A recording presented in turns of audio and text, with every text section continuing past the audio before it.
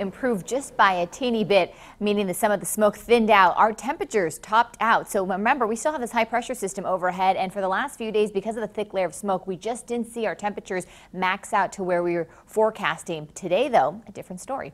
Live look right now. This is our Santa Monica camera, and then we're taking a look at our high. So the last couple of days, we've been in the 80s, so just a little bit above average. Normally this time of year, we should be in the mid 80s. For downtown LA today, we hit a high of 93 degrees. So temperatures were a little bit warmer overall today because of this high pressure system, and also you pair that with the thinning of the smoke. So temperatures you can see right now, triple digits for Lake Elsinore. We have upper 90s for San Bernardino, 80 degrees for downtown LA, 91 for Simi Valley. We have 70s for Oxnard and mid 80s for the Thousand Oaks area. So all around, compared to this time 24 hours ago, we're up by a few degrees, up by 6 for Long Beach, up by 5 for Santa Ana, 6 for Burbank, and 3 also for the Antelope Valley. We do have the sea breeze right now, and that increased sea breeze, increased onshore flow is what's helping to keep some of that smoke just kind of thin out and move toward the mountain communities as we head into the next couple of days, and that's because we're also tracking a low pressure system to the north of us. So we're going to start to see the smoky skies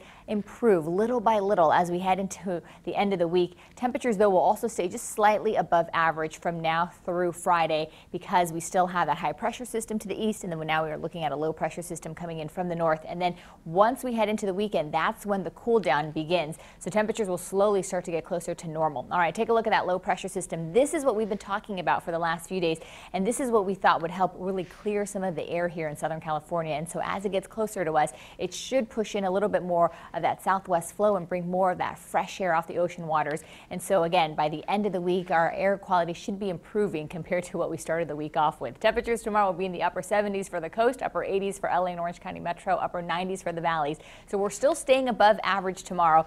Not quite as hot as today, and that's because of that low pressure system. So again, a slow cool down headed our way. Back to you guys.